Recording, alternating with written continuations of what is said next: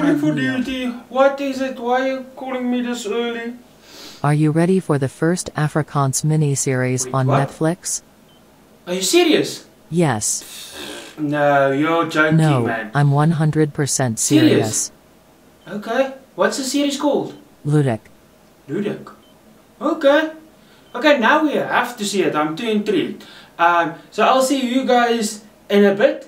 And let's go. Come on, Cole. On my Where's way. that button? Where's the remote? Just press No, play. you have to switch. Where are you putting? Whoa! What an exceptional series. But before that, let's start from the beginning. Ludik tells the story of Don Ludik, an enterprising furniture tycoon who makes most of his money within the business from a secret diamond smuggling operation. But when his brother-in-law is held hostage, he is forced to smuggle something a bit larger than diamonds over the border for an Irish weapons dealer. But when things go south, Don must juggle both his family life and this newly criminal underworld he just stepped into, who threatens to upend and destroy this perfect world he has created for both him and his family.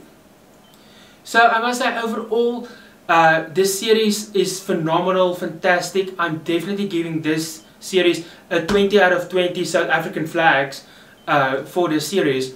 Not only was the writing exceptional from both Paul Buys and Anne-Marie van Baten, but the acting chops of some of these South African actors we have grown up with is quite a new thing to see, playing these complex characters than just the generic soapy driven characters they played before. But also the action, the editing shows that South African productions can stand toe to toe with series like Stranger Things and Ozark, which is personally for me a fantastic thing to see. As an aspiring writer myself, it's quite good to see that we can weave complex storylines throughout this series that is perfect to be picked up for a season 2. I hope Netflix please pick it up for a season 2, or just end it for season 1. Because it just ended so nicely that it can go either ways. Because I always am not a fan if some of the creators of series decided they have a 3-season arc, and by season 1 they ting up stuff for future seasons and don't get picked up, then it's very disappointing. So I'm glad that I ended it here where it can either or be going forward. So, and ending it quite nicely for a continuation in the series if they make a season 2. Which please Netflix make a season 2. Especially threads they left open, like now that Swayze is quote unquote Don's right hand man, how's that whole relationship gonna look like? And also Don's relationship with Charlie, his oldest friend and confidant in the business, delivering the last shipment of guns and possibly being kidnapped or being killed. Possibly we heard a gunshot, but we don't know who has been hit and what's the whole what's going on there. So that would be also nice to see.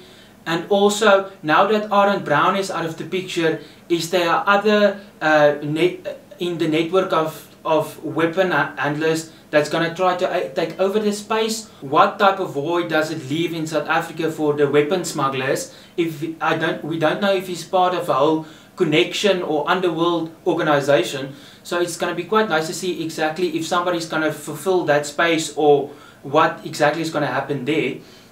So that's all the threads that I can pick up and continue. So that would be quite nice to see personally for me. So I'm quite happy they didn't tease everything up with like many of the international productions do and said, but wait for season 2 when you don't know if season 2 is definitely confirmed. So I like that they tempered their expectations and left enough to be aspired to if there's a season 2. So Netflix, please make a season 2 of Ludik. So yeah, that was my overall thoughts of the series. Quite happy, a must watch. In the words of Don Ludik, fucking fantastic show. And let me know what did you think in the comments down there below. Like, subscribe, do all that fancy stuff. Until next time, cheers. Paul, please say that bad word.